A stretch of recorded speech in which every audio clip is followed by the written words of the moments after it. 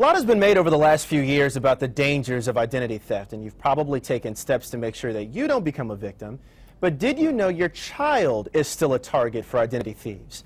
Joining us now with some tips on protecting your kids from identity theft is Stacey Bradford. She is the family finance blogger for CBSMoneyWatch.com. Stacey, good morning to you. Hi, thank you for having me on today. It's a pleasure to have you here. Let's go back 2 years ago. 5% of all identity theft complaints came from children younger than 1. It's just so surprising because it's not a crime that we think of with children, let alone infants. Who's getting their hands on this information? But actually, infants are the perfect victim because parents aren't looking out for this crime, so it can go undetected for longer and they could steal more money. Scariest part about this whole thing is that children are most vulnerable right now, back to school time. That's right, because during the back-to-school season, any parent will tell you that the schools are always asking them for information, and the information they want is exactly what ID thieves are looking for: full name, address, social security number, birthday. They've got it all right there. Let's talk about this now, how to protect your child, because we are in that season of going back to school. That social security number, it is like the combination to the lock. You want to make sure that you keep that secret.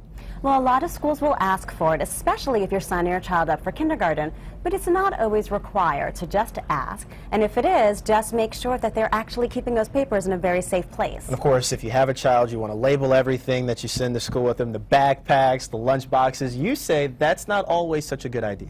Well, you can label it, but you don't have to go to a catalog and put their name right on the outside. Instead, consider putting it on the inside where a stranger can't see it as readily. To the computer now, 1 in 5 children report doing something their parents would not approve of online. Online, it's almost like a criminal's playground for children.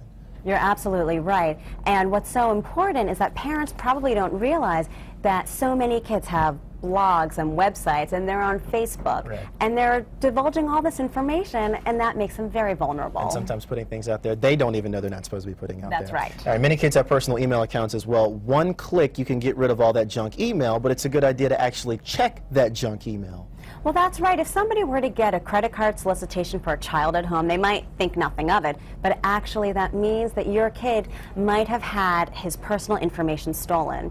Now, if that happens, don't panic, but do call the 3 credit bureaus and ask for the fraud department and discuss the problem and see if they can look into it. Now, if my identity has been stolen, I want to get a credit report check, or I want to get my credit check. Ironically, that's not a good idea for the kids. That's true. That's a very good point. For adults, you do it once a year, but for a child, by doing that, you're actually creating a credit file. And when you do that, it's actually easier to open accounts and steal that child's identity. It's amazing. Child identity theft, medical identity theft in general. There's so many moving parts to this. Stacey Bradford from CBSMoneyWatch.com. Appreciate you joining us this morning. Thank you so much.